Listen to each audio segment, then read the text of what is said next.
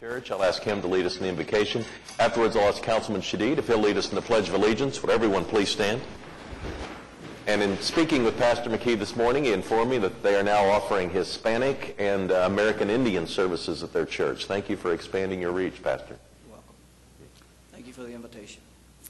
Father in heaven, we thank you this morning because it is a fact of life that when we wake up in each day, we are faced with opportunities, and every opportunity for us will be one that will shape and develop the lives of those around us as well as our own.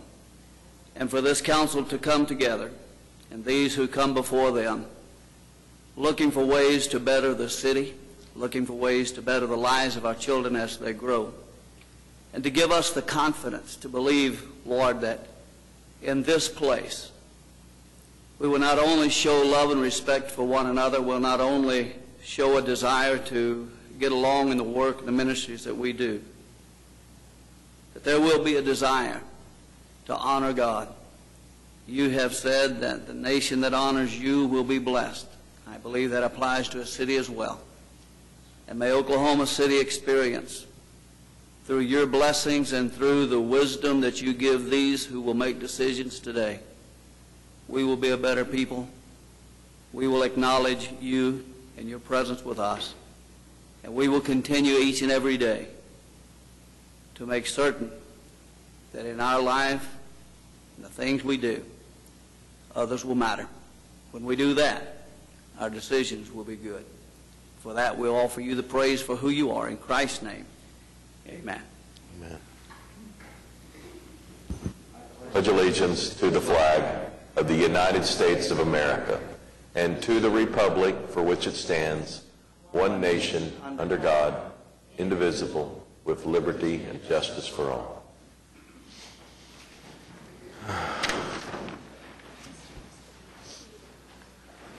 Call the meeting to order. We begin with a couple of appointments. I'll look for a motion on item 3A and B.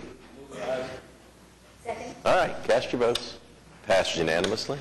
Item 4 is the Journal of Council Proceedings. 4A is to receive the journal for March 17th. 4B is to approve the journal for March 10th. All right, any comments or questions on the journal? All right, cast your votes. It passed unanimously. And item 5 is revocable permits. I understand item 5A1 needs to be struck from the agenda. Is there a motion to strike? Cast your votes on 5A1.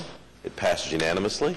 5A2 is a request from Gatewood Elementary School to hold the Gateway Gator 5K. It's been sanctioned by the U.S. Track and Field Association, and it looks like Gina Jones and Leah Anderson are here to give us more information. If you ladies would come forward. And we will need your name and address just for the record. Okay. Hi, my name is Gina James, and I'm a teacher at Gatewood Elementary. This is Leah Anderson, the principal, and the address of our school is 1821 Northwest 21st, Oklahoma City, Oklahoma, 73106. Great. And tell us about your event. It is the Gatewood Gator 5K, and it's to continue raising money to transform our playground area. Last year, through our 5K and our Kaboom grant and some other partnerships like with the Oklahoma City Community Foundation, we've been able to build a playground and put in a track. We're getting soccer goals. We've put in trees. And so this year we're working, our main focus is on the pre-K area. So to get them some new playground equipment that's more focused to their age, more things that they can play on. We do not have a city park within 1 mile of the Gatewood neighborhood, and so we're kind of trying to make our playground a city park and inviting the families to join in for healthy lifestyles, and as well as our students, of course, at Gatewood. Wonderful. Well, thank you for doing that. It's in Ward 6, Meg. It's been so nice to see how the neighborhoods, and not just Gatewood, but Yes. Plaza District and Clayson Exactly. Penn have all rallied around to Yes. make that playground really a special place for the neighborhood. So thank you so much. Thank you. I'd move approval of the event. All right, cast your votes. It passes unanimously. Thank you and good luck. Thank you. Item 5A3 is from 8th and H to hold the 8th and H Night Market. Anyone here representing this organization today? Yeah, I think come on Brian's here forward. today. Let's get an update on 8th and H. Good morning. We're gearing up for, my name's Brian Bergman, live at 625 Northwest 22nd, Mesta Park. And we're gearing up for our first H&8 of this season. We'll be going for 9 months again. We'll go from March until October. Our footprint will be roughly the same as it's been in the past, from 6th Street until 10th Street on Hudson. We're involving a whole lot more of the neighbors. That way we can kind of relieve some of the congestion of all the people, because we've just, our biggest adventure in this whole thing is that every year we anticipate growth, and it keeps exceeding our expectations. So we're trying to continue growing in a healthy and sustainable way. So that's kind of our goal, and including more of our neighbors and spreading out to the rest of the city as well. So that'll be March 27th. All right, and it's the final Friday of each month, continuing now through October. And so this Friday, a week from Friday. This Friday, the will be 27th, is the final Friday of the month. Okay. Yeah. And Mayor, there are a couple of extra things attached to it this particular Friday. Right. It's the official opening of the OCU Law School, and they're going to have food trucks and things surrounding their campus. There's also a new event that Allison Barta-Bailey's been working on called Industrial Flea. It's going to be a 2-day kind of flea market. I don't want to call it, in Oklahoma we call it a swap meet from time to time, but a very fun flea market that's also going to be a new event. So, and I looked at the list. How many food trucks do you have? Right now we have right at 30 trucks, but then we also there will be more at Industry Flea, and there will be more at Blue Garden, and there will also be some at OCU. So that way, again, with 40,000, with the crowd that we've had in that small space, we've tried to figure out ways that we can diversify and kind of give that crowd away a little bit, because the goal is we want people, one of the things we learned last year that we were really excited about that I think you guys would find interesting, a lot of the restaurants in the area would call us and they would let me know that that's their biggest night of the month. That's always a huge bump in their business, and we'd have phone calls from Paseo, from Plaza, from Deep Deuce, from Uptown, from downtown, from all over the place, saying that they've got a big bump in the crowd. And they're never sure if we're going to be excited about that or not, and we actually are really excited about it, because the whole goal of it is we want people to come out. Like, it doesn't have to be our 4 blocks. It doesn't have to be our thing. The thing is we want people to come downtown. We want people to have something great to do. We want it to be a good excuse to come out and bump into people. Something that we're struggling with a little bit, and we're working with Public Works, and is keeping people safe as they're walking across all those intersections. Now that we've got this development on the north side of 10th Street, people are kind of moving back and forth between Blue Garden and H and 8th, and so we're talking about making that. I also, if I could, just recognize Drew and our staff. This has been a challenging event, and I really appreciate all of the work that our staff has done. Putting something this massive together is hard. It takes a lot of cooperation. So thanks, Drew. Really appreciate it. I'd move. Okay, is there a second? All right, cast your votes. And item 5A3 passes unanimously. Thanks and good luck. Continuing with our Ward 6 festivals theme, the OK Garden Fest is going to host the OKC Garden Festival on May 9th. Is there anyone here representing this organization? I'd make a motion to approve. This is over at the Farmers Market, which should be just great fun. So. Second. Cast your votes. It passed unanimously. And item 5A5 is a request from Tierra Media to host the Ready Gazette Go Festival. And Bill and Linda are here. Bill, you're going to come up and speak? Good morning. I'm Bill Bleakley, 3701 North Chartel. This year, Oklahoma Gazette is putting on its inaugural Health and Fitness Festival in Myriad Gardens. It will be this Saturday with beautiful springtime weather in the 70s and no rain.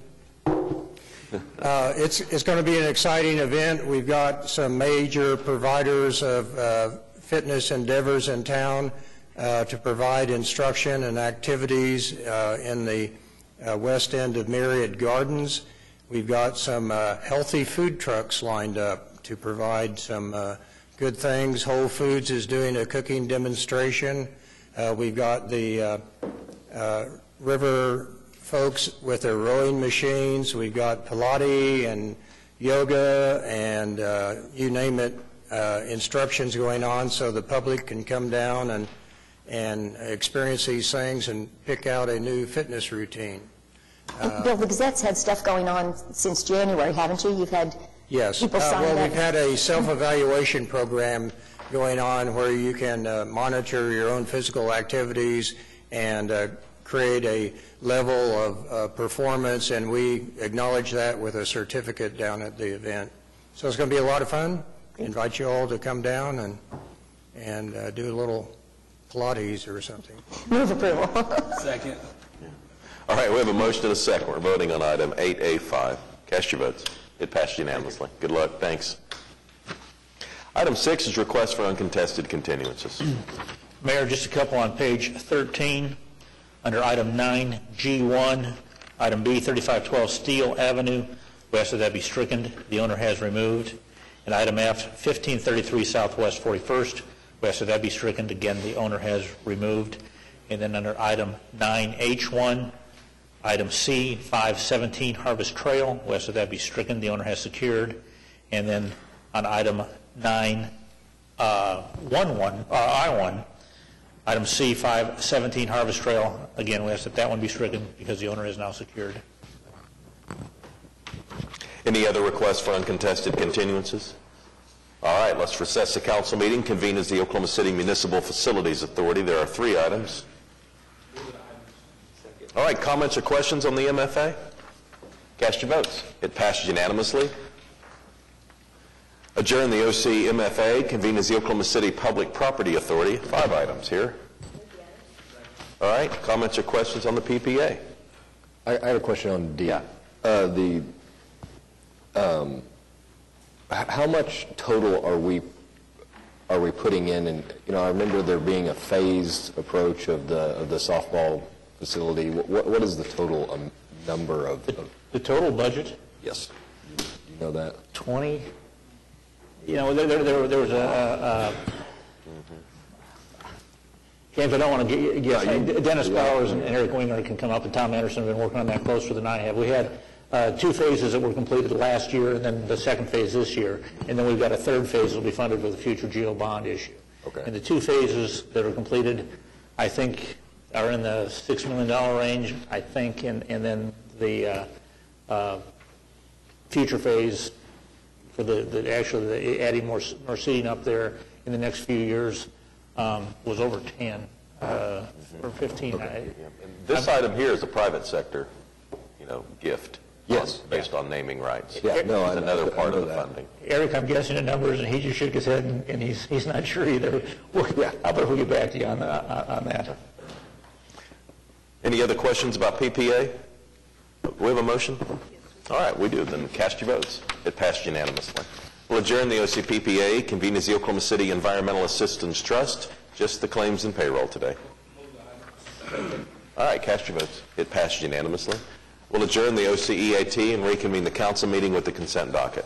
Move the item subject to individual consideration. All right, are there any individual considerations? Mayor, I had a couple of things. 7G, 7I, and 7K. Okay. Go ahead and get started, man. Alrighty, great. I just wanted to recognize in item 7G the acceptance of a $1,000 grant with the American Society for Prevention of Cruelty to Animals, and this was to actually provide the dollars for one of our employees. It was a scholarship, essentially, for one of our employees to attend their animal welfare conference in Dallas, which is always a good idea for our folks to get additional continuing education. All right. Item 7I is also a resolution that reallocates some dollars from community development block grants and from the SNI initiative to create a small economic development loan fund for micro enterprises. It's a small lending program in the areas touched by our CDBG footprint. And I think it's just a wonderful opportunity that will allow just a small lending program and small businesses within our commercial district revitalization programs to apply. Okay, and then item K? And then item K, I'll be as quick as I can. This is a really awesome opportunity. I just wanted to kind of make sure that the development community was aware of. The City of Oklahoma City is declaring surplus 4 tracts of property along 10th Street between North Ellison and North Blackwelder. And you may remember that this was property that the city acquired when we did the work on 10th Street and expanded the width of it. And north side of the street, we're putting out an RFP for interested parties to look at 1 block, 2 blocks, 3 blocks, or all 4. It's very specific in how it can be developed. You can't pick block 1 and block 4. Right. They have to be contiguous blocks. Are we looking at mixed use, or do you have any idea? We are. We're really looking at a broad range of things. Mixed use would be preferable, but it could be single-family housing all the way up to commercial. So we're looking for developers. We're looking for people with developers to ideas. take a look at this. The value that we've appraised the property, and the value is actually extremely reasonable. It's a complicated site to develop because the utilities are on the other side of the street. And so I think in terms of, what we're hoping to be able to offer, it is in the value of the property.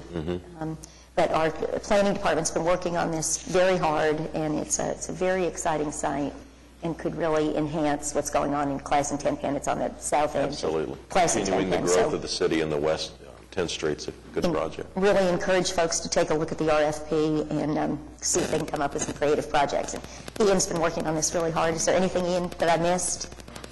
Well, it's a wonderful opportunity, so I hope we'll get some great results. Mayor, I've also asked David Todd to talk to us for a minute this morning about item Z, and it's an amendment to the implementation plan with the school trust. And as we're wrapping up, we're having some additional excess funds, if you will, that we're reprogramming. The program implementation plan was adopted, I think, in '02, and it's been modified just a couple of times. And to modify the plan, it has to go to the city council, to the school board, and to the school trust. And it's a 3-step process because we wanted to make sure that we had the plans and they were well thought through and implemented. So, David? Thank you, Mr. Couch. As Mr. Couch said, this is program implementation plan amendment, and I've just got a quick little presentation here for you. We're getting close to the end of the Maps for Kids program, and so we're taking this excess money and doing some things here. So the last update on this implementation plan was January of 2015, and that was what they call the BYOD program, the Bring Your Own Device program, that the school district is putting together for the high schools right now so that kids can bring iPads and work off their iPhones. So that was the last one we did. This update contains 2 changes, and it's Chavez Elementary and Moon Elementary. Chavez Elementary here on the left is a little over $4 million, and Moon is a little over $1.5 million. Chavez was they left it out of the bond program inadvertently for a gymnasium. It just got left out. So what this project will do is add some classrooms, and it'll add a gymnasium at Chavez. And then Moon was in the program originally, and then it was scheduled to be closed and was taken out of the program. And as you know, it's still open, and there's a lot of things to be done at Moon. So with the work that the school district's doing and what we can do, we think we can make a difference out there. So as far as status, we have 68 schools that are complete, 45 early start roofing and fire alarm projects.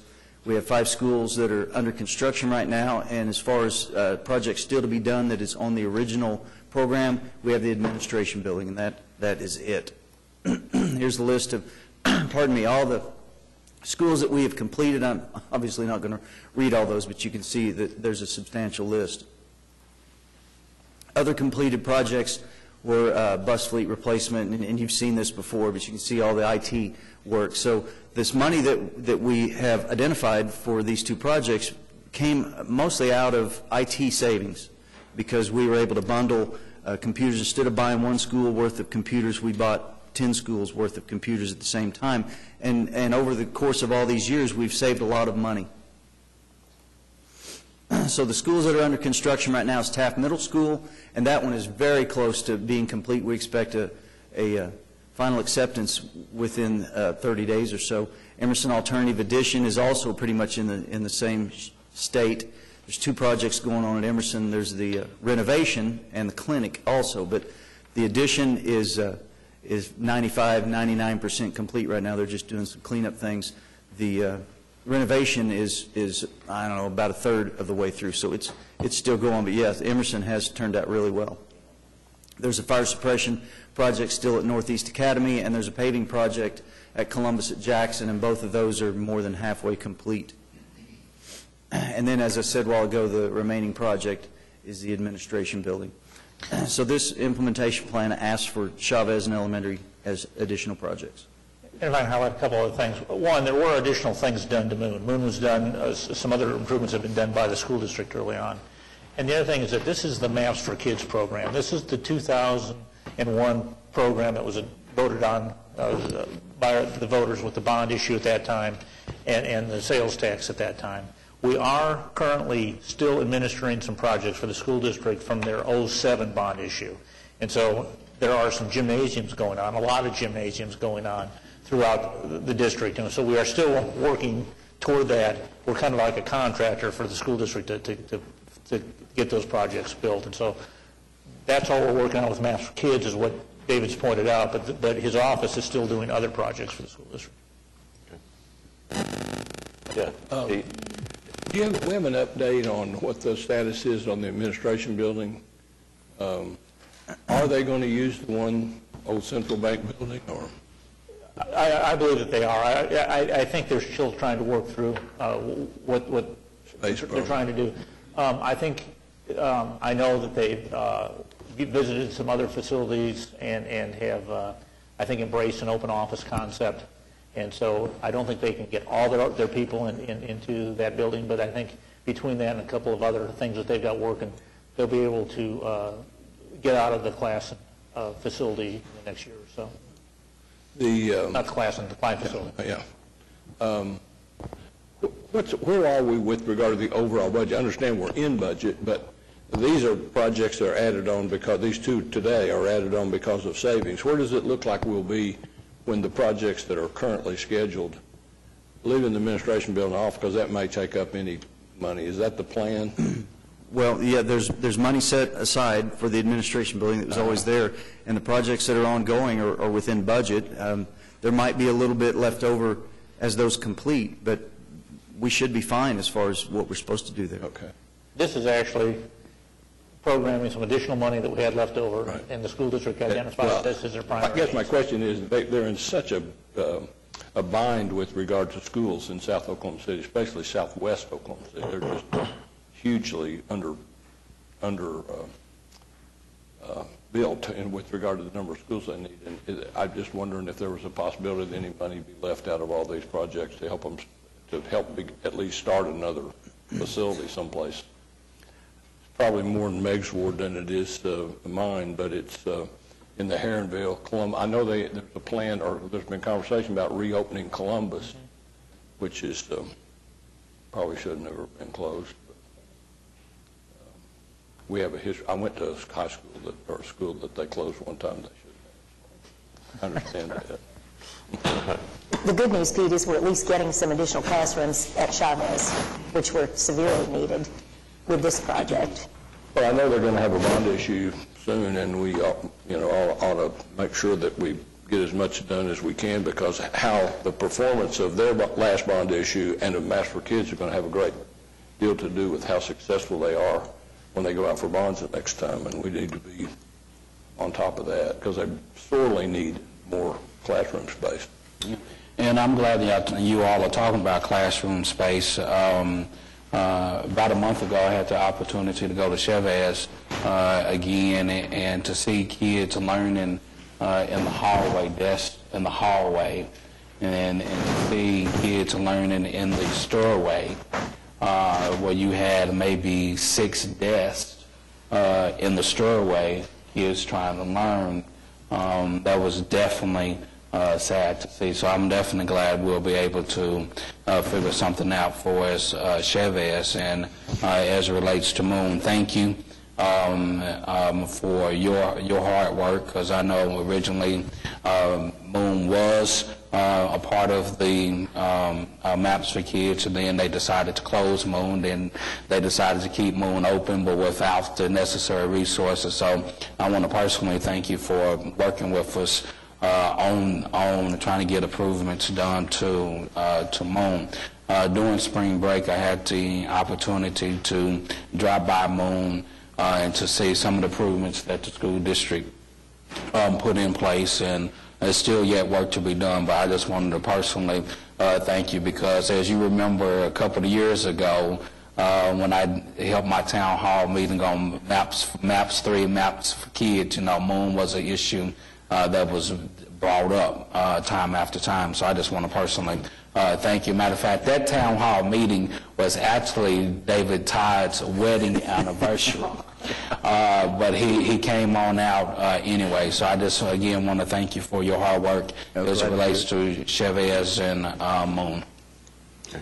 David, thank you. Thanks. Ready to vote the consent docket? All right, cast your votes. It passed unanimously. Moves us on to the concurrence docket. All right, any individual considerations here? Looks like 14 items on the concurrence docket. All right, cast your votes. It passed unanimously. And now we're on to item 9. These are items that require a separate vote. We begin with a series of zoning cases. The first two are in Ward 7. First one is at 2501 East Memorial Road. It's currently involved in a couple of planned unit developments, and it would become a new PUD if approved. John? All right, thank you, Mr. Mayor. Madam Clerk, has anyone signed up? I see that the applicant is present. And first of all, I just want to thank the applicant, which is Oklahoma Christian University. Thank you all for everything that you do for our city. A lot of people believe that Oklahoma Christian University is in Edmond because you all have a Edmond address. But however, it is within the city limits of Oklahoma City. And so I just want to again thank you and thank again Oklahoma Christian University for everything that you do for our community. And since you all are already at the podium, I was going to actually go ahead and move for approval. But I just want, since you all are here, can you explain the future growth of Oklahoma Christian University? Okay, sure, Mr. Pettis. I'm Bill Collins. I'm an attorney. I represent the university, and I have with me Stephen Eck, who's Vice President and General Counsel. The current zoning was in place, 20 years ago or so. The university has evolved quite a bit, mostly in conformance with the old zoning, some not quite. But this is an update. There is a critical need for housing for the university. The university, back up, Teal Ridge Manor, which is the high-rise independent living for senior citizens, is owned by the university. And it's being phased out as independent living and moving students into it. But we don't have the zoning for it. So the primary purpose for the application is to address the critical need for housing for students. The university has been a victim of its own success. It's got about 2,500 students now, undergrad and graduate students. And it's out of room to house the students who live on campus. So the critical issue is to address the housing. We've also done some other things by way of this zoning to make more space available for future growth by shortening the setbacks that are pretty extraordinary now and allowing a little extra height. But it's just an update. And university plans to continue to grow. 3,000 students is not an unreasonable number for the foreseeable future, and who knows after that. But at any rate, this old plan that's been in effect for some 20 years just needs some tweaking and some updating, and to get it more consistent with what's actually on the ground and plan for future growth. All right, thank you. And with that said, I move for approval. All right, we're voting on item 9A1. Cast your votes. Passed unanimously. I appreciate it. Gentlemen and Ms. Sire, we have a current application for building permit, and one of the holdups is the zoning, so if we could we have the emergency, please? I move the emergency. Second. All right, we have a motion on it. Thank you very much. Cast your votes, and it passes 6-1. Did Pete vote? Yes. But there were only 7 lights up there. Yeah, I don't think his light was on. Yeah, his light was on. Oh, it was Ed's that wasn't on. Okay, so it was 6-2. The emergency passes 6-2. It needs 7 affirmative votes to pass. Okay.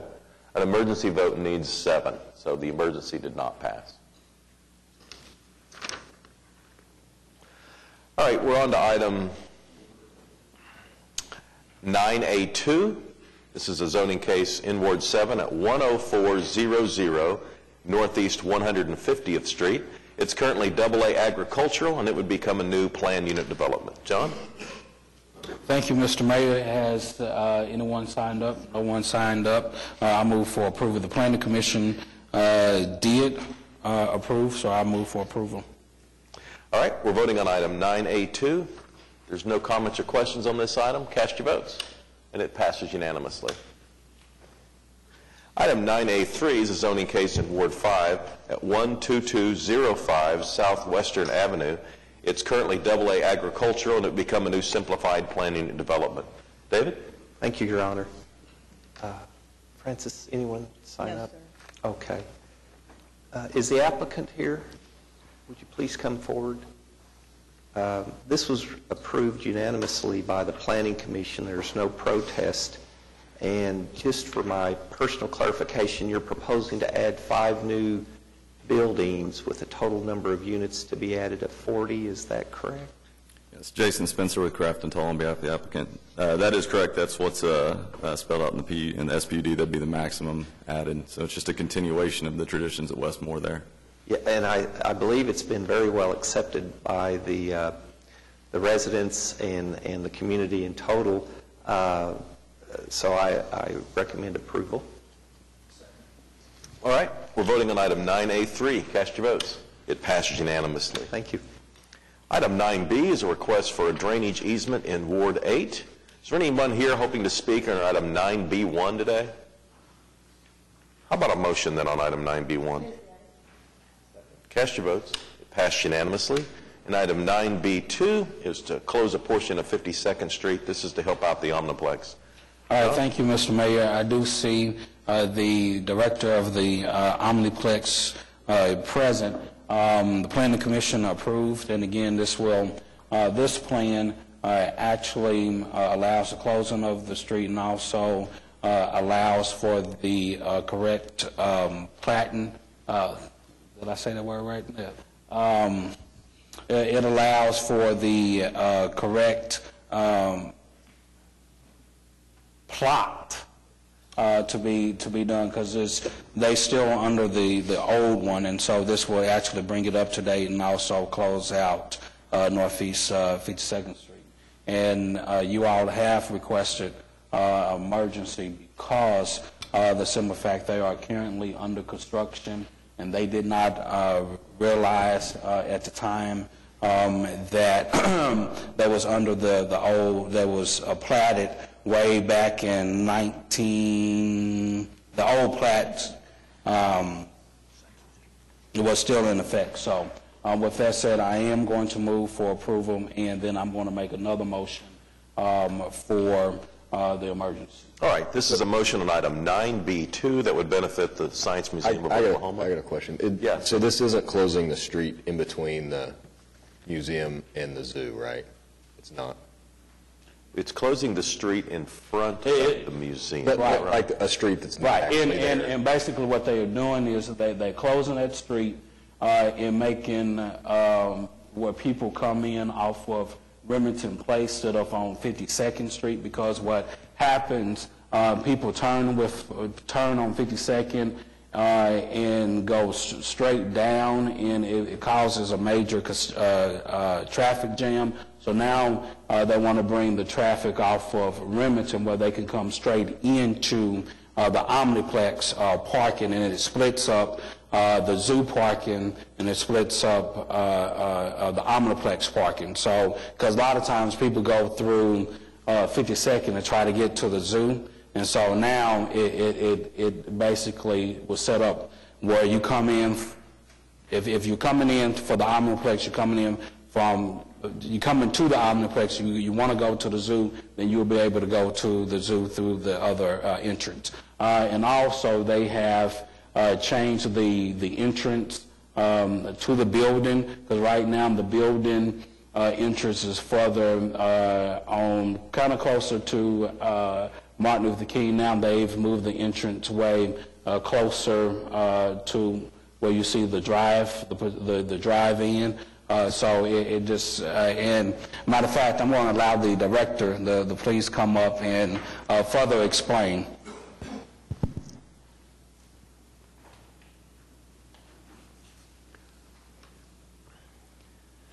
Thank you, Mr. Pettis.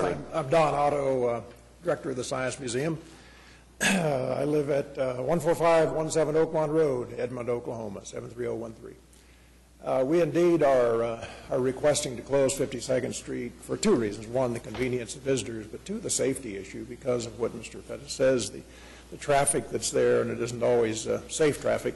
We have lots of families with strollers and little kids trying to get across that street. What we are in fact doing is requesting to turn 52nd Street into a pedestrian way from MLK to the education building at the zoo. So the zoo and the museum, pedestrian-wise, will actually be connected completely on what is now 52nd Street. So the street has already been pretty much abandoned, I guess, in front of the zoo, and we're requesting to continue that on over to Martin Luther King Avenue. And Don, this is a project that you've been working on for at least 10 years, maybe more than that, in terms of redoing the entry of the building, a new facade, opening up the visibility of the museum. We're about 75% of the way through a $23 million improvement to the Science Museum, all private funding. It'll include a 20,000 square foot exhibit for families with younger children that I think will extend the visit to the museum by 4 to 6 additional hours, which is a good thing. Plus moving the entrance to the central location in the building and redoing all of the parking, landscaping, adding trees, all of those, and improving the facade of the building. As you know, our building isn't the most handsome in the world, so we're making it look more interesting on the outside to reflect what we think is important going on the inside. Congratulations on getting that all accomplished. It's a huge step. So to clarify, there's not going to be that 52nd entrance to the parking lot? There will not be the 52nd entrance. There will become a pedestrian way. The bus pickup and drop-off for school children will come from 50th along the west side of our building, and there actually will be parking on the west side of the building for buses during normal times. Certainly in May that won't work because we'll get 60 to 70 school buses at a time show up, right, because everybody waits until May. But during most times we'll have plenty of bus parking on the west side of the building. During peak times they will park at the south end of Remington Park parking lots. But we are endeavoring to separate the bus parking and bus ingress, egress from the automobile traffic because they don't mix very well. Well, they mix too well sometimes. And so there will be one entrance to the museum off of Remington Place and one entrance to the zoo off of Remington Place, or is there just going to be one total? There's one for each of the museum and the zoo from Remington Place. We also have a secondary entrance into the museum's parking space from MLK. It's moved farther north, north from where it is now at 52nd Street. But there will be another entrance into the parking from Martin Luther King. But the primary entrance that we will be, and we'll have the ability to close that off during slower times, but the primary entrance will be off Remington Place. Okay. All right.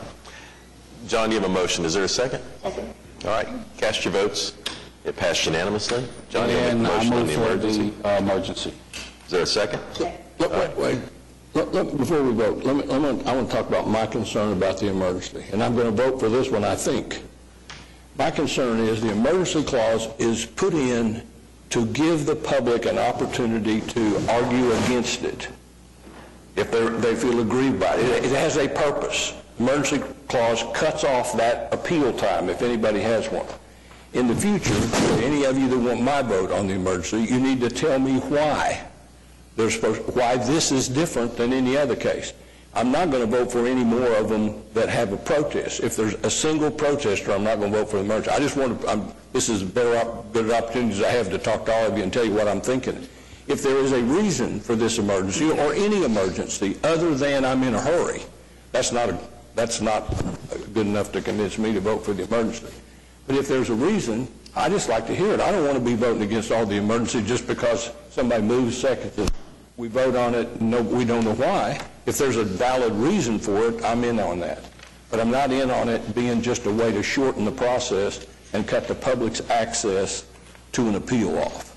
So if before we vote, if somebody can give me a reason for an emergency, you might get one today. If not, I'm not going to vote for it. Dennis Box on behalf of the applicant. I've got an excellent reason in this case. This case will have to go to the district court. We'll file a petition.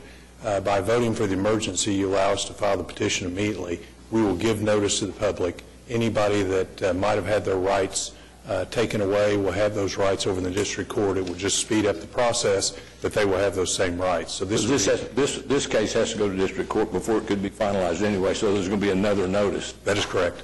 Okay. And I do also want to thank the director who did reach out and met with the neighborhood association about this.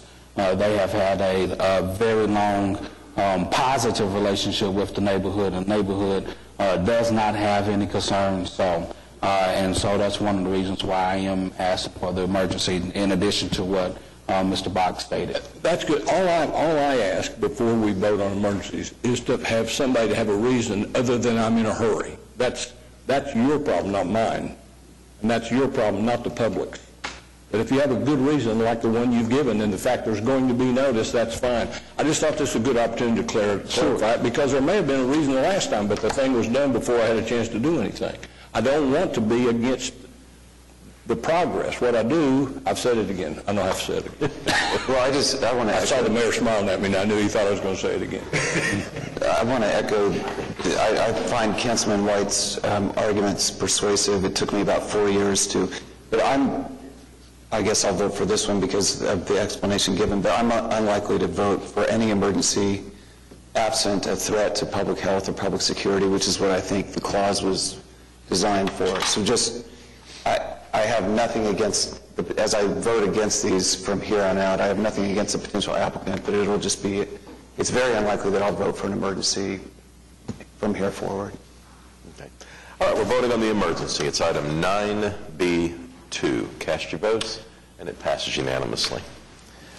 We're on to item 9C, and this item is hip for final hearing. This is a fee adjustment on our parks. We held a public hearing last week. Did anyone show up today hoping to speak on item 9C? All right, how about a motion? Is there a second? All right, cast your votes on 9C, and it passes unanimously. And item 9D is a companion item to 9C. This just kind of moves it forward. Is there a motion on 9D? All right, cast your votes. It passes unanimously. Item 9E is a bond sale that took place this morning, hopefully about 45 minutes ago. Is there any word yet? I got a text on it, and there is word, but we need a few more minutes, so we'll put that later on in the agenda. We've got 7 bids, and they came in very good for us, but we're not quite ready yet. All right, we'll come back to item 9E then. Move on to item 9F, and this is, is this connected to the 9E? It is indeed. Okay, so we'll come back to 9F as well. Item 9G is a public hearing regarding dilapidated structures. Is there anyone here hoping to speak under any item listed under 9G? All right, how about a motion? Is there a second? All right, cast your votes. It passes unanimously. Item 9H is a public hearing regarding unsecured structures. Is there anyone here hoping to speak under any item listed under 9H? All right, how about a motion? Cast your votes on 9H, and it passes unanimously. Item 9I is a public hearing regarding abandoned buildings. Is there anyone here hoping to speak on any item listed under 9I? All right, how about a motion? Cast your votes. It passes unanimously. Item 9J is a presentation from Eric Winger. Eric's going to come in and talk to us about some street lighting. Streetlight policy, yes.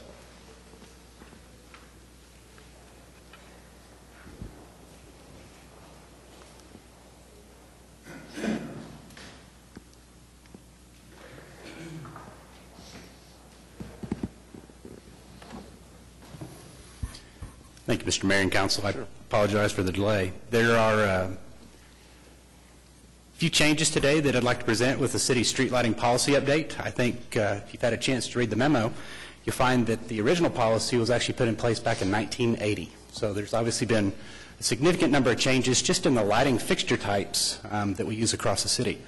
Get my couple of notes here. There are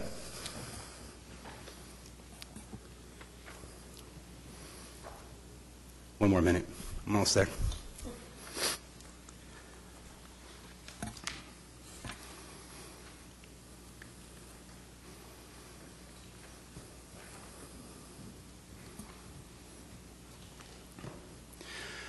So one of the biggest issues that the old policy did not address, and some of the things that have come to the council most recently, is in regard to mid-block lighting. And so if you look at the old policy, what it provided for is that in intersections that exceeded 600 feet, intersection to intersection, specifically in residential neighborhoods, it provided for one mid-block light to be installed.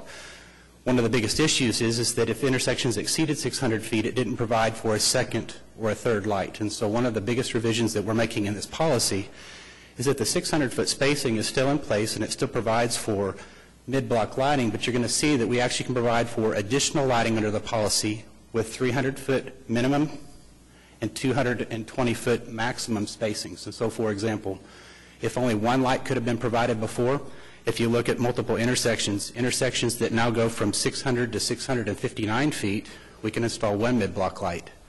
At 660 to 879 feet, we can now install 2, 3, 4, 5, and so on as the intersection lengths increase.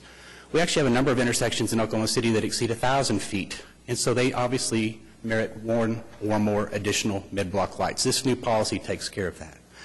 The other things that are in the policy is that it does reduce and actually eliminate the actual fixtures. One of the biggest things that's coming to our attention, OG&E is now studying LED lighting, but there are different types of LED lights. And so instead of having specifics on types of lights that will be installed, we're leaving that very open for new technologies. And then we actually hope to see some LED lighting opportunities in Oklahoma City here in the very near future. The last item that I'll mention that's included is we have reduced the financial limitation that was in the old policy. The old policy had a 5% annual cap on increase for lighting. There are a couple of issues that have come. The first is that we actually have different rate increases from the electric utilities that can sometimes exceed that 5% limitation without adding new infrastructure. The other is that we actually deal with our utility companies and we use credits and other methods of payment now that don't conform to the old policy. But what I'll update is that we're going to be financially responsible and fiscally responsible for future updates. And as we look at new lighting installations in Oklahoma City, we're working very, very closely with other city departments, including budget and finance, ensuring that those funds are in place for any new lighting that's approved by the City Council. So with those changes, those are really the three largest items that we've changed, the mid-block lighting being one of the most significant, reducing and eliminating the fixture types so that we can make way for new technologies, and then also that final one that we've got that capacity that if funding is available that we can proceed with new projects. I'm happy to answer any questions that you might have. Eric, has OG&E provided us with a new inventory of available lighting, or is that by eliminating it? I mean, you really are allowing for future technology, but have we updated, even on an interim basis, what we can use? So we have not. OG&E actually provides us different lighting fixtures through their tariff, and so it's not really a part of the city's street lighting policy that those lights are provided. It may have been back in 1980, but now they're listing and giving us opportunities for new lights. For street lighting, there really only are two light types that OG&E is able to provide. But with the LED, they're talking about providing up to 5 different light types with the new LED technology. We think that once those are received by the city and reviewed and approved, that's going to be the wave of the future, but we're going to keep that very open. For example, there is an LED pilot project on Southwest 15th Street, just west of Interstate 44. It has 5 different or 6 different LED types that have been studied for the past couple of years, but even those LED technologies of 2 or 3 years ago are updated with newer technologies today. They're able to control the colors of lights better. They're able to even reduce some of the maintenance and some of the other issues that were in the early LED technologies. So we just want to keep that open so that we can take advantage of whatever the latest technology is that OG&E or OEC or Canadian. We also have 3 companies, but the other companies can provide as well. That was going to be my follow-on, is can we acquire lighting from other companies? This policy would apply to all street lighting in Oklahoma City, so we would use the same policy with OEC and Canadian Valley Electric. And I'm extremely grateful for the attention to the mid-block lighting. You know, that's been a neighborhood issue for a long time, and there'll be folks that are, I think, knocking at our doors anxious to improve some neighborhood lighting. So with the council's approval today, we would be able to receive new mid-block lighting requests, actually approve those, and start those installations with OG&E in the future. All right. Eric, thank you. How about a motion then on this resolution? Mayor? I'd like to ask Eric a question. Is there a lighting policy in the rural areas? The reason I ask is because you arrive in the rural area and you'll find a light, and then you'll go 2 or 3 miles and you won't find any lights. You'll find intersections that are highly traveled with lights and without lights. And I don't know whether that's that way in other people that have a lot of, councilmen have a lot of rural areas, but that's the way it is in mine. It appears there's no real pattern or no, and I just wonder if there is one, and if there isn't one, shouldn't we look at one? People in rural areas are really on the far edges of the argument about lighting. There are those that think they need the light. You see pole lights at every house practically. But then you also have the people that think that lighting is pollution and it destroys the value of living in a rural area. So it's a real dichotomy. But at the intersections, it seems to me that we ought to have some kind of policy, because there are some fairly well-traveled intersections even in the rural area.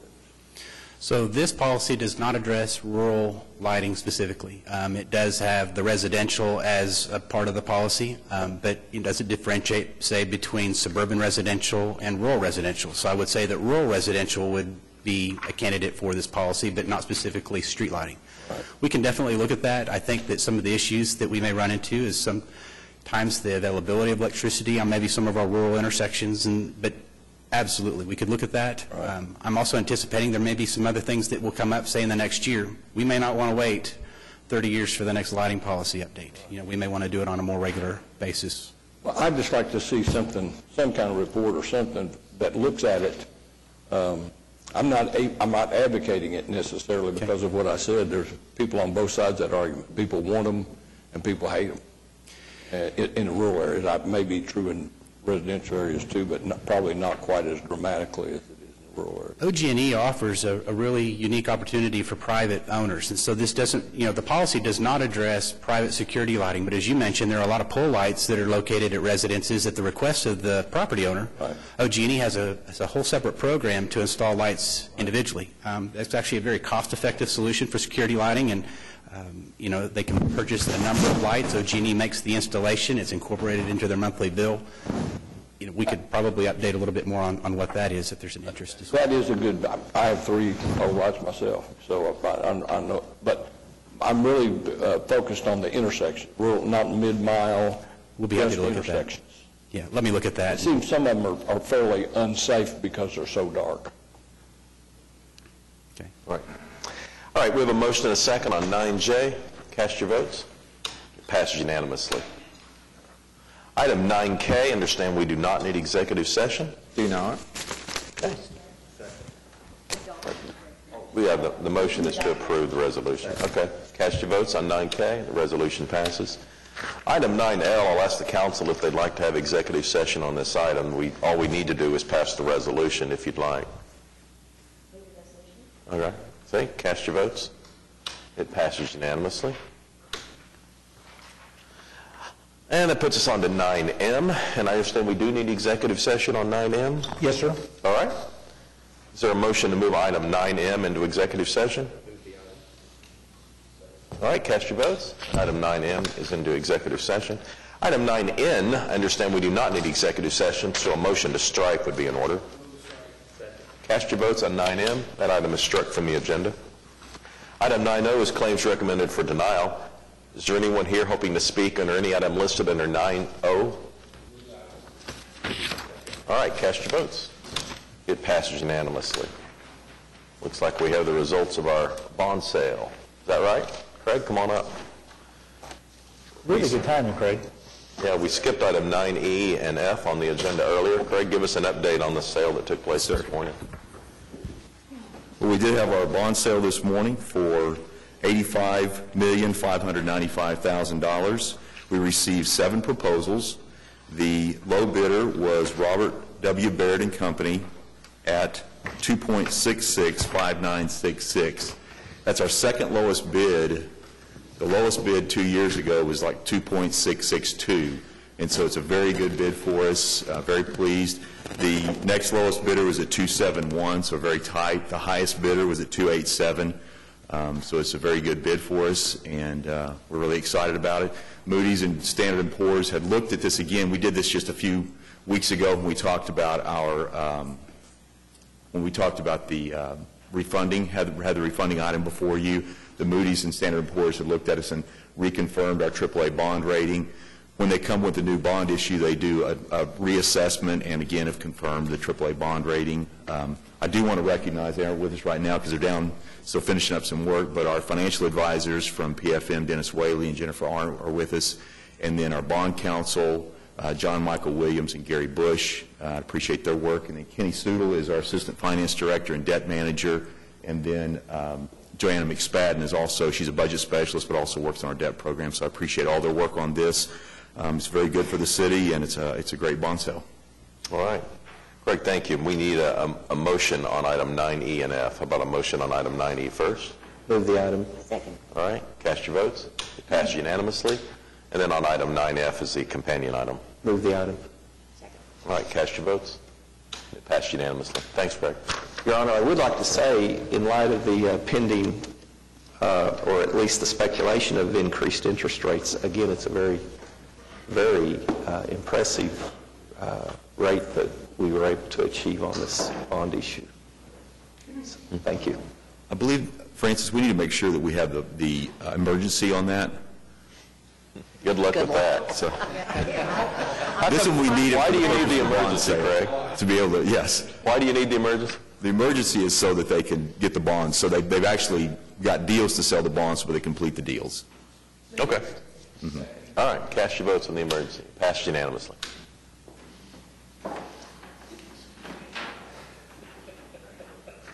All right. Items from council. James, you have anything? All right, Ed.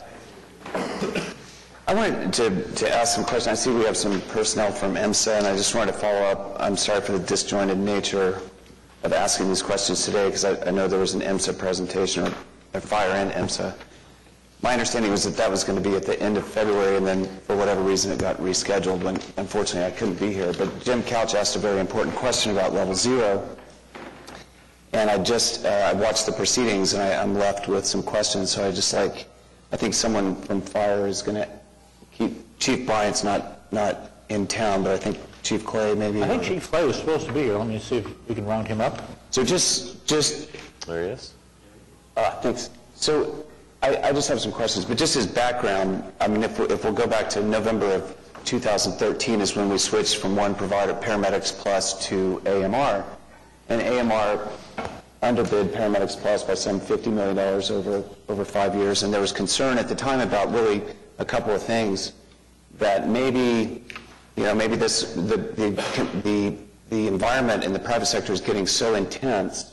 Paramedics Plus underbid AMR in Alameda County in California by a similar amount, and maybe this was a similar kind of payback, or that there was some, and there were concerns about how could you underbid Paramedics Plus, who's been doing it for all these years, by $50 million without cutting back personnel, without decreasing the amount of services to the city, and that might be reflected in things like level 0, which is not having ambulances available at any particular time, or response times. And so we've gotten, this is really the first time we've talked about it since that switch.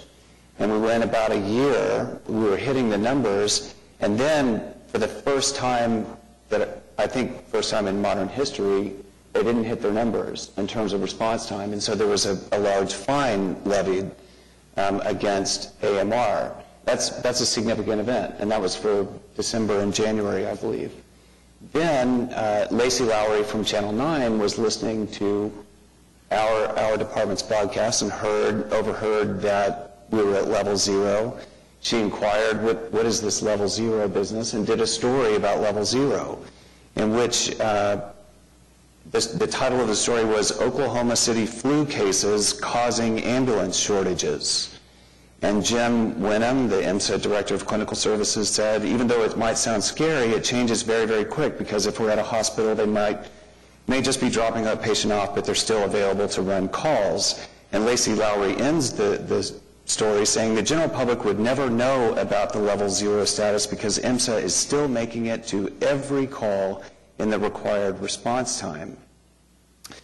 Just shortly after that, IMSA, in a meeting with our chiefs, Blocker, who's our EMS chief, and Staniland, requested us to stop using level 0 over when we're broadcasting that, because the media had picked up on that, and for whatever reason, they made a request of us to stop saying level 0, which my understanding is we said no. I mean, we might say there are no ambulances available, but we're not going to stop telling the fire department that we're at level 0. The reason being that our department responds to all level 1 priority life-threatening calls, but not the other ones, unless we're at level 0, which means that there's no ambulances available at a particular time, and therefore we have to then change our policy and respond to all calls, priority 2 on down.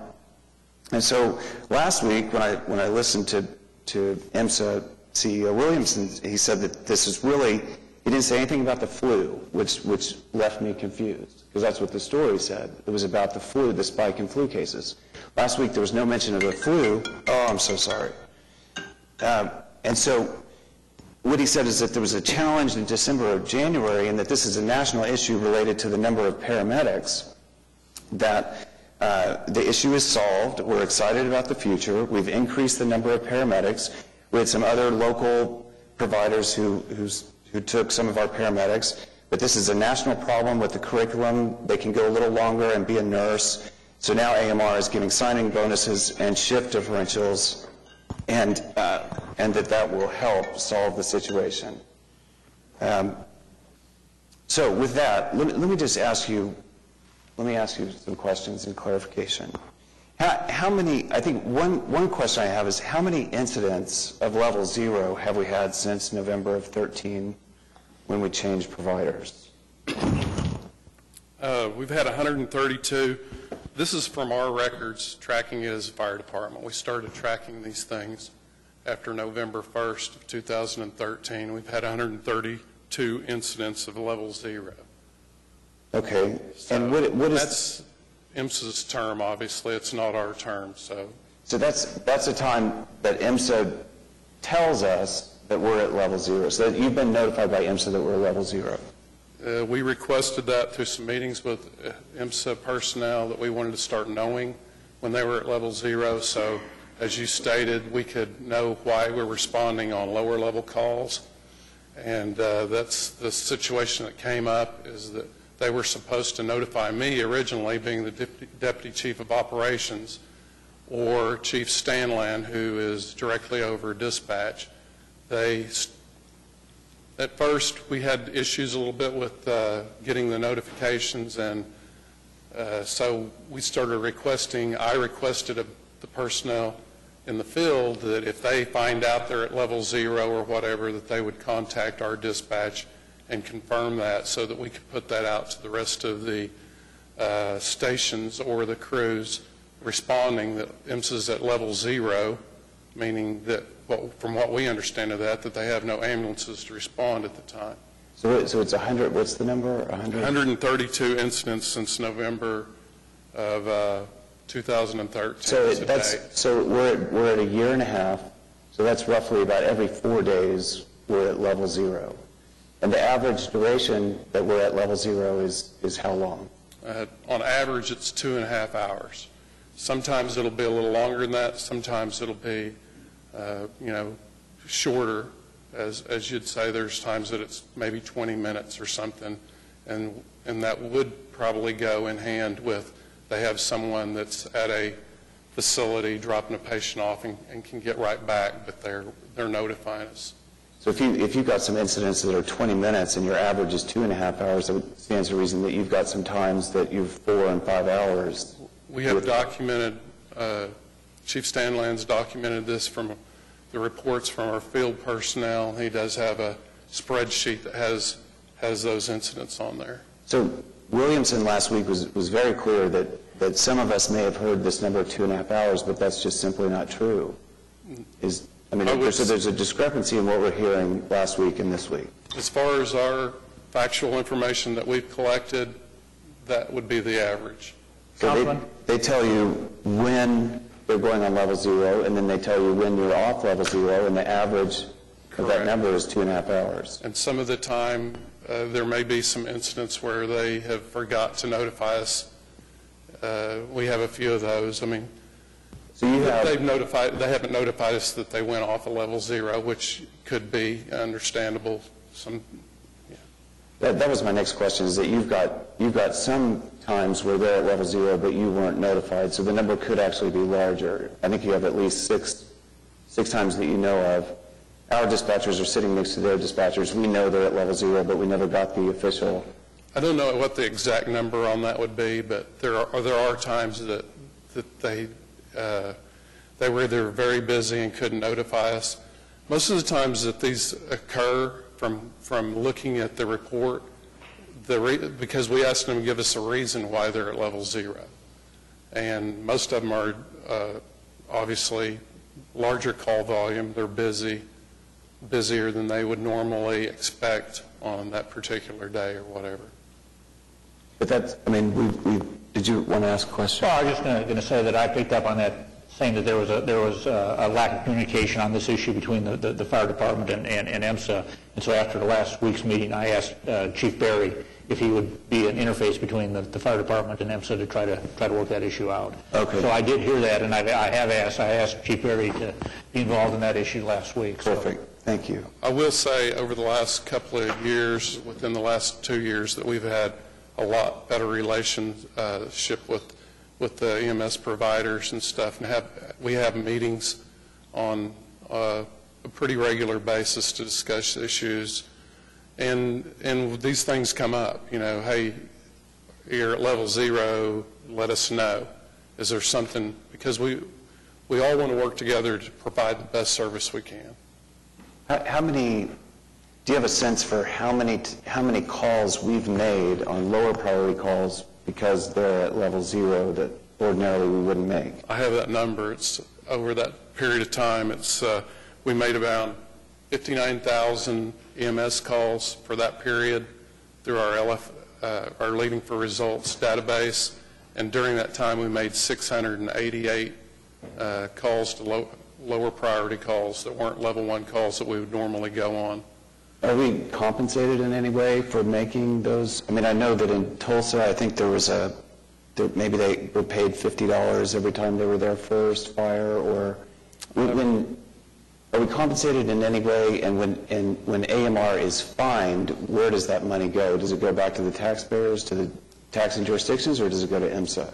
I don't know exactly where that money goes, because there's only been one time that I know they've been fined and we aren't compensated. I can answer that. And the answer it goes back to the EMSA, into the EMSA organization, which we are a beneficiary of. So it doesn't go back for any payback to the fire department or so, but it does go back into the EMSA, and so if there's inflow of cash, we would be a beneficiary of that. But it's the Oklahoma City taxpayers that are making up the shortfall. It's our gasoline, it's our wear and tear on our engines, we're going out on calls that we wouldn't ordinarily go because of a surge or whatever. They have no ambulances available, some 600-700 times. Could I ask a question, yeah. Ed, if you don't mind? Yeah. Going back to Paramedics Plus, did we have level 0 incidents at that time? I'm certain we did, but I don't have those numbers, so I don't have the facts on that. But I think this has happened in the past. And I'm just trying to get some history, as if this is a brand-new situation, or if we've, over years. I don't want to speak for IMSA, but it's a complex issue, and we changed the criteria when we changed the contract. And I think that's a factor that's in there, too. I think there's a factor of the startup issue that came forward, as Steve indicated last week. I think there are problems within the industry that they're having problems getting paramedics because the training has become higher levels of training, and a lot of people that go through that training can do a little bit more training and become a nurse. So I think there's some issues that along those lines. I think there's a lot of factors that come in, but it's still something that needs to be addressed. That doesn't mean that it's zero level is acceptable, and we need to work toward minimizing those occurrences. But I know that level 0 did occur. I think Meg's exactly right. I mean, we need a historical reference. I mean, the impression that I got watching it last week was this was an issue in December and January. But it's clearly you're having level 0 throughout the 18 months. Just in the time that I've been meeting with Chief Bryant trying to track this, it does appear like it's accelerating in the last 3 months. I met with him, again, we thought that Williamson was coming in February. I met with Chief Bryant in getting prepared for that, and we were at 99. Now we're at 132. So, I mean, it would appear that it's accelerating, and I think that's the concern. So we need some historical reference. What happened in Paramedics Plus, and again, they had 2 less minutes than we do now. But is this accelerating? Is this... the bottom line is that Williamson told us that the problem's solved. We're excited about the future. We've hired new people. This isn't going to be a problem. So we have a budget presentation from Fire in May. Would there be any reason we couldn't have Mr. Williamson come back in 2-3 months and just check in with us and let us know that everything is still okay and we're hitting our numbers? We can certainly get an update on it, absolutely. Okay. But tell me about the mutual aid situation. My understanding when Williamson was going to come in February and said we were going to have fire chiefs from other municipalities here. Is there some concern about the mutual aid being used to hit some of these numbers? We're seeing Midwest City ambulances in far southwest Oklahoma City. In Mustang, I think the fire chief said we're seeing Tuttle ambulances as much as IMSA. Can you tell me anything about has there been a spike in mutual aid? Just to go back for historical benefit, we didn't, the reason that we started tracking a lot of these things were because we came over under a new system, as Mr. Couch said, and we wanted to see how it affected the overall system. We weren't aware of that there may be a mutual aid issue, so we haven't been tracking that. I can't speak to facts on how many times that IMSA has another ambulance service come in for mutual aid, but I do know that from talking to our crews that it's happened more often than it ever did in the past. I can't quantify that because I don't have the facts on it. We haven't been tracking it. But you have how many paramedics in the fire department? We have 37 engine companies at 36 different stations. Out of all those engine companies, 31 of them are paramedic or ALS engines. We try to keep 2 paramedics at each one of those ALS engine companies. We have approximately 215 paramedics in our department.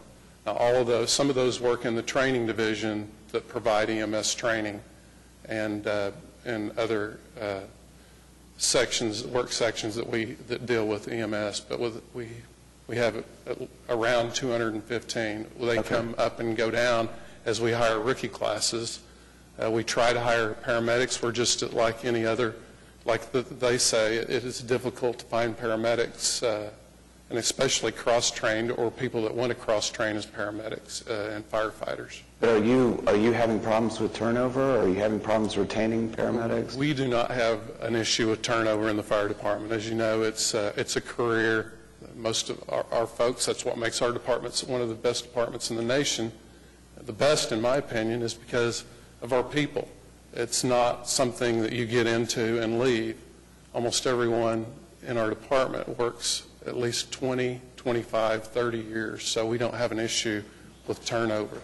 Occasionally, we'll have paramedics that would request to go to a less busy station because, they're experiencing a lot of calls, but generally not even that. So if we have someone that is getting to the point that they need a little bit of a break from the paramedic calls, we'll move them to a slower paramedic station. But So when we're hearing that it's a nationwide problem, retaining paramedics, that we have all these turnover issues, and that's leading to some level 0 issues, it's not a public sector, it's not an Oklahoma City Fire Department issue, it's a AMR private sector issue. I would say it's a paramedic service issue. It's not a fire department paramedic service issue. In other words, the paramedic firefighters are not going to leave their job over that, whereas a paramedic may, in turn, get a little more education and move on into a higher level of medical field. Okay. Well, I really appreciate the clarification, and I just hope that we can revisit this in 2 to 3 months. We're not just talking about taxpayer dollars, we're talking about public health, response times, and if everything is solved and not a problem, as Williamson told us last week, then I'm sure in 2 to 3 months, and 6 months, and 12 months from now, they'll be hitting all the numbers. But I would like to revisit it. I personally would like to be present when Mr. Williamson comes each and every time. I'm not gone that often, and it's well known in advance when I am gone, so I'd like to be present. Thank you. Pete, do you want to say something? Yeah, I do.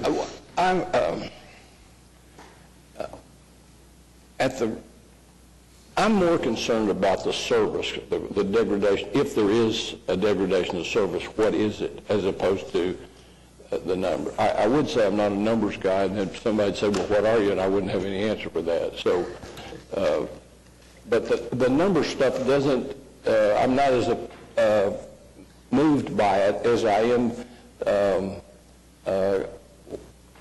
what is that, how do those numbers translate into the quality of service, either by fire, by IMSA, by whatever?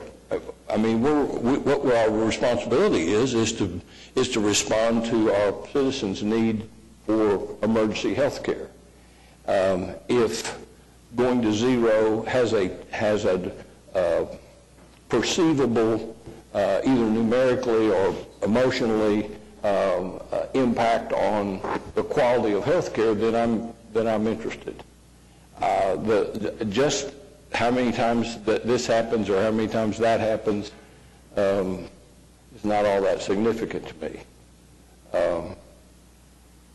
So when you come back, I'd like to have, if this, I mean, there's enough comment here about it that I'd like to know, is there an impact on health care? Is this computation of how many times we go to zero, has it made a difference in health care? I mean, health care costs money like everything else, and obviously the fire department doesn't have turnover in paramedics. I mean, in my view, the true definition of mental illness would be somebody that leaves the fire department before they've been there long enough to retire. I mean, that goes without saying. I mean, so I'm more interested in how it affects people. If I had a heart attack today, I want to know how would it affect me, or if we want to talk about numbers, I want to get them down to bodies. I want to get them down to people. I want to get them down to Larry and me and everybody else around this horseshoe and all the 70,000 people I represent. Obviously, by throwing money at it, there is a way to do it. There is a way to make response times better. Everybody can have their own ambulance and their own driver. That'd be real quick response time. But we're not going to do that because health care costs money just like every other service we deliver. And I want it translated back to the impact on the health care outcomes. So what outcome measure should we use? I have no idea, but I mean, we talk about response times being related to outcomes. I think here's the bottom line. You're never going to know. We have cardiac outcomes, right? How many people die from a heart attack, and that's measurable. But the person who's lying there with a broken hip or a broken femur, who has to sit there for an extra 2-3 minutes, you're never going to be able to measure that. Most of this is imperceptible to the public. They come home, somebody's laying on the floor, their beloved one, they call the ambulance. fire's getting there 60% of the time first, so it's usually fire that gets there. If they get there at 6 minutes versus 4 minutes, or 9 minutes versus 6 minutes, they can't tell the difference. But we know that the brain without oxygen, every single minute that's going by is doing more damage. There's more neurologic damage with a stroke. I mean, but you are never going to be able to get specific outcome measures that nail it down. And that's why the best that we have is how fast. That's why fire, what Chief Bryan talked about last time, is how many times fire's getting there at the 7-minute mark. And we're not hitting our mark. We want to be there 70% of the time. We're only getting there 58% of the time. And so that's the best measurable, objective data that we have, because the other stuff is imperceptible and it's not being measured. And 3 months from now, we won't have access to that data. And so that to me is the concern. If fire, with this level 0, and with these fires, on-time response, on-scene time has now increased 2 minutes, right? Correct. So fire's having to sit with a patient for an additional 2 minutes before they can hand it over to EMSA, and then they can go on to the next one. Do you know today what the response time is of the fire department, who we're relying on to get to priority 1 calls 60% of the time first, what the response time is during these level 0 incidents? I know overall it's probably increased our response time in some of these situations 2 minutes, but we can't have that. We can't have the fire department who's getting there first getting there 2 minutes later if it's a heart attack or there's lack of oxygen to the body. You can't. 2 minutes is too much, and you may not see it in the numbers, and it may be very difficult, but we just know that 2 minutes for the first responder is unacceptable. And that's what I'm asking that we look at if they come back, or 2 to 3 months. If there's another outcome measure that is quantifiable, I'm all about looking at that. But I don't know of one. Okay. All right. Larry, do you have anything today? Yes, I do, Your Honor. Just for the briefing of the council, to bring you up to date on some things.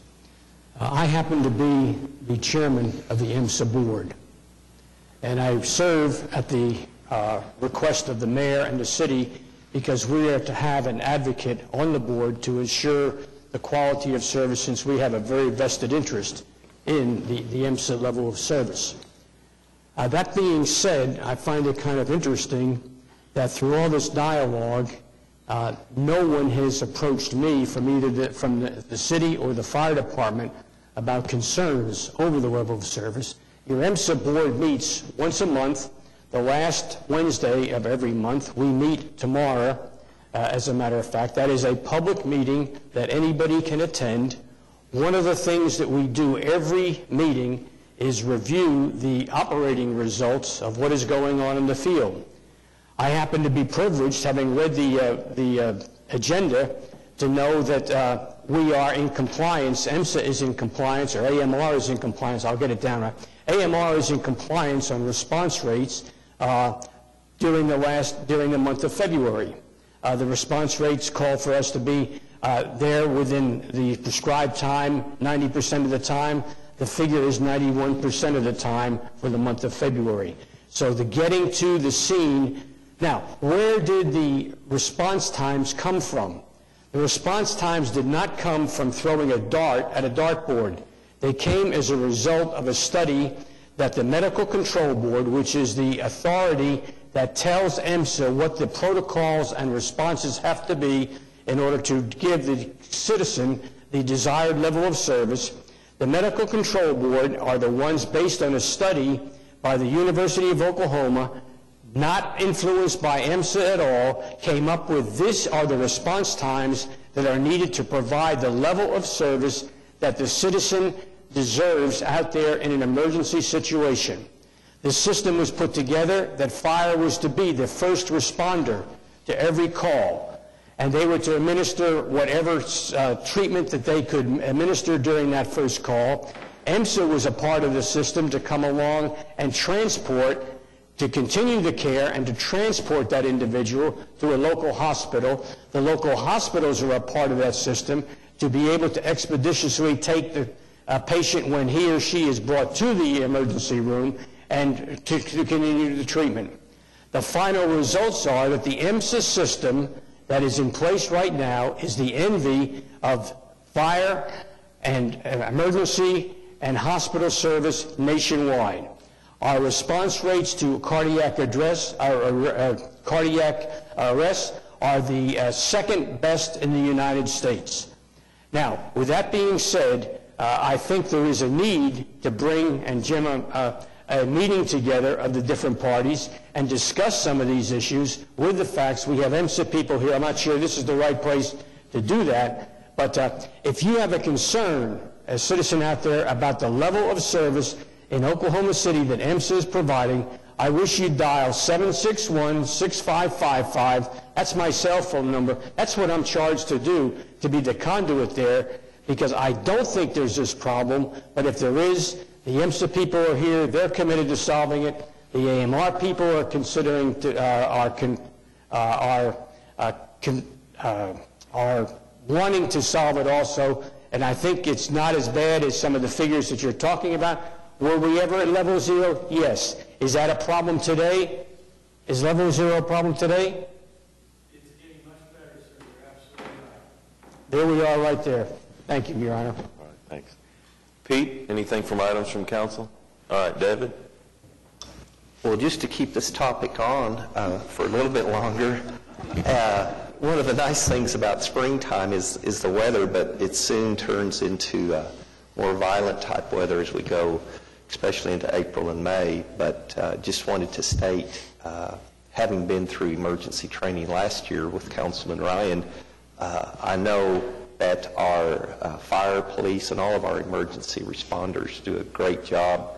The school systems, both the School District of Moore and Oklahoma City, continue to work with our fire departments in preparing for emergencies and disasters. And I don't want to be too over-optimistic, but it's really a good feeling to see how well prepared our city is for any possible disasters. And we just have to be aware that as we move into the month of April and especially May, storm season does really heighten, and those opportunities for tornadoes, especially, we may have to change Ward 5 to something like Tornado Alley just to take advantage of that.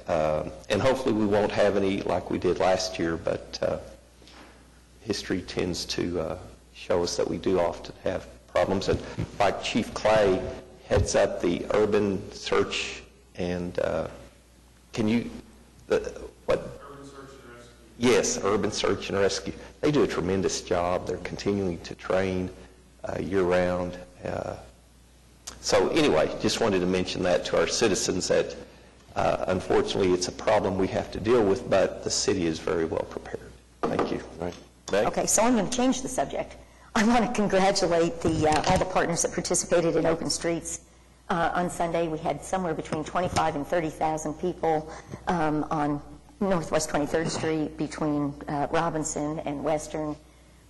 It was a great event. People were on bikes and skates, and there were dogs, and I finally found out what pickleball is. They were playing pickleball on the street, and chess games, and it was a wonderful event. And it dovetailed with the second thing I'd like to mention, which is to thank OU and the Institute for Quality Communities. Fantastic day yesterday down in Norman, talking about placemaking. I felt like it really built on what we did last year and didn't just talk about place, but actually, talked about health and economic drivers and investor focuses and parking issues. And it really kind of stretched the concepts that we talked about. And the luncheon speaker was the former parks director from Bogota, Colombia. Wonderful speaker, and they started years ago this Open Streets idea. Our project on Sunday was 0.8 of a mile. And in Bogota, every Sunday and every holiday, they have 80 miles of streets closed and only available for walking, biking, skating, It's an amazing project, and he's going to be here actually tomorrow. He's here all week, and he's going to be here speaking to some of our staff on Wednesday to vision what this might look like 5 years out and 10 years out. But he did a history of ancient cities and how they all developed. Their street patterns developed from walking paths, obviously, because that's what we do. We're called pedestrians. And he, at the end of the presentation, he had a great slide that said every single city ought to have a two-word rule, and it's pedestrians first. It was really interesting, but great program. Great. John? All right, city manager reports. We're going to start out with a presentation by Jeffrey Guston from S2O, and we've got some progress reports on the River Sport Rapids project. That's hard for me to get out. River Sports Rapids. Jeffrey, thank you. Good morning, Mr. Mayor, council members. I'm going to give you a quick update on where we are with the Whitewater project.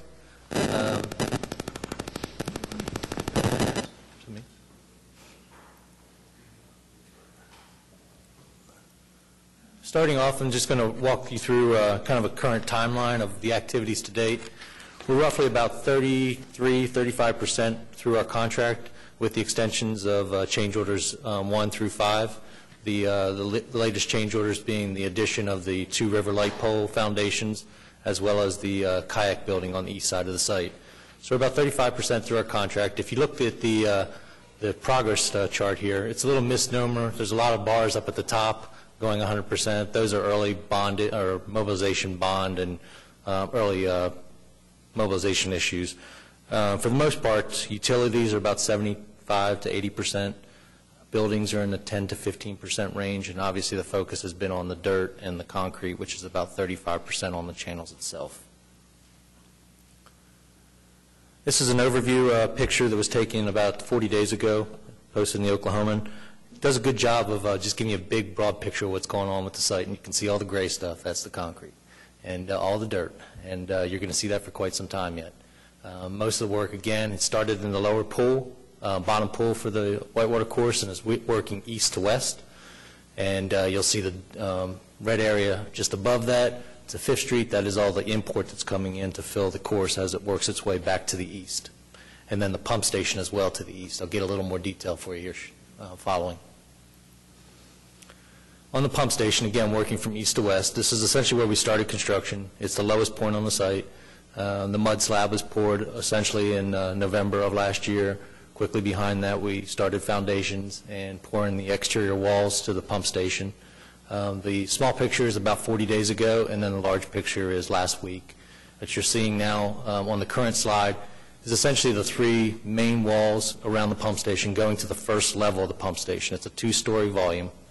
And the interior wall, there's 5 of those, divides the intake structure into 6 individual chambers, which the water filters through, hits the pumps, and then goes vertical. So you're seeing that, and they're continuing that construction.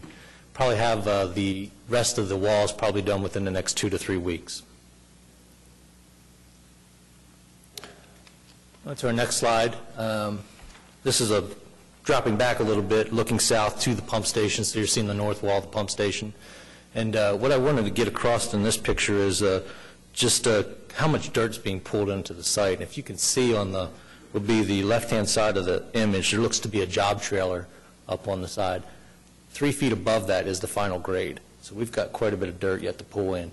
If you look at that trailer, that's essentially where the kayak building will go. So we've got about another 10 foot of dirt that we'll be pulling in over the next few months. And go into the channel a bit. Quite a lot of activity here in the channel. Again, this is the conveyor inlet, which sits just south of the pump station, in between the pump station and the river. So what you're seeing in the foreground on the larger picture is that initial intake structure for the conveyor. That conveyor essentially parallels the river and goes all the way to the upper pond. These are 2 images that were taken about a month ago, just kind of patched together, looking from basically where Lincoln Boulevard connects is the top vision, going all the way from north, wrapping around to the south. You can see essentially the extent of the activity that's going on site. The contractor has divided the site into about 6 micro projects. And this is kind of key because we essentially have 6 different superintendents on site working 6 individual projects with a superintendent over all of this. We've got one for essentially all site activities, all dirt movement essentially, utilities, one for the pump station, one for the conveyor inlet, the channels, and then the building. So it's actually quite interesting to go out there and see every different piece of this coming up together and the coordination that's going into it. The bottom picture is looking on against you from the north side of the site, so from 5th Street, and you're seeing all the grade that's coming up there. Again, on the left side of the site, that is still yet to be elevated about another 10 feet. We are bringing in the import. We have begun to bring the import in from Oliver Park site. Probably about a month now. We're about 10% through that import, and that'll probably go on for about another 4 to 5 months. Jumping to the next slide. This essentially is just the recirculating HDPE, high-density polyethylene pipe that goes around the cores. I'll show that a little bit further in, but this piping system essentially recirculates filtered, treated water back into the system, which is something different than what we had done in Charlotte, where we did not do something like this. Going to the next slide, a little more on the channels themselves. Essentially, our first pour on the channel was about 60 days ago, and what we've accomplished over the last 60 days has been 4 pours. Actually, the 4th pour of the channel is being done this morning. Each pour is about 125 feet wide, 160 feet long, so about 500 cubic yards. And they're building essentially in sections. Each section of channel goes into the expansion joint, and then they come back in a later date and pour the north and south retaining walls. So it's a bit of a highway operation as they're moving forward. So today they're through the 4th pour. The 5th pour of the channel will be the last large section of the bottom pool before we actually get into the channels themselves and start heading back up to the east. That'll happen next week. Moving on to the next slide. This is 2 pictures, one again about 40 days ago and one from last week. This is the pool ramp that comes down from the main pedestrian pad at the main building, and there's essentially a drivable ramp for small vehicles to get inside that lower pond. Another picture looking at the pond back towards the east, so you can see way in the background some cranes. That's the pump station, and then you're seeing the north wall of the lower pool here. And this, again, is about a 30 to 40-day-old photo. The next one, you're going to see the backfill starting to go in. So there's, again, it's a huge dirt operation, and it has to be done in stages because of the way the channels are built, one on top of the other. You have to kind of work from north to south and then from west to east. On the next slide, that's basically turning the camera around and looking back to the west. So you're seeing the framework starting here for slab pour, which is going in this morning. Quite a bit of reinforcing going in. This particular section is a monument milestone for us because it's the first section that will actually have the unistrut anchoring system for the future obstacles. On the next slide, a little more detail on that anchoring system. It's essentially a rebar system in itself that's suspended on top of the rest of the rebar, and it holds up these unistrut, these metal channels that receive an anchoring system for the rapid blocks. And a little more detail on this, and this is how you can if you've ever seen rebar being tied and appreciate how much effort goes into it, we have 2 rebar systems on top of one another. Then on top of that, another essentially rebar system being the unistrut. Just quite a bit of pre-prep activity going in before you even get the concrete into the project. This happens right now in sections. Once we get through the first turn into the channels, that unistrut you see there actually goes the entire length of both channels up to the top pond. It allows essentially the rapid blocks to be configured in multiple configurations to the operations. The next slide is a test panel to the left showing what that unistrut will look like once the concrete's poured. Essentially, they screed the concrete flush with the top of the unistrut. Each one of those channels is open that receives an anchoring bolt. That to the right on the picture, essentially those are the rapid blocks and how they would be configured in the channel. This is the next pour. This is the 5th pour of the channel, so we're just above channel from the unistrut. Again, this will be the last large pour, and then we'll start to get into the individual channel sections.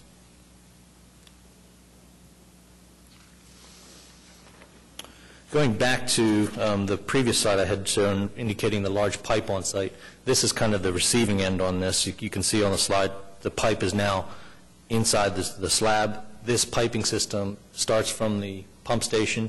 It is essentially treated with ozone, filtered, and then there's a residual chlorination in it.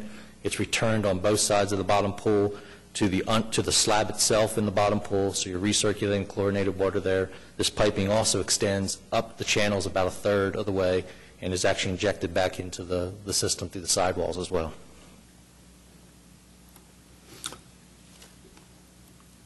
Our next slide deals with some of the vertical features that are overlapping the channel. And these pictures here are of the bridge abutments for the bridge and ramps going in on the site. This is the western bridge. So what you're looking at in the foreground on the larger picture, if you were standing at the pedestrian pad from the main building, that is essentially the structure for the ramp as well as the first bridge abutment going into the competition channel.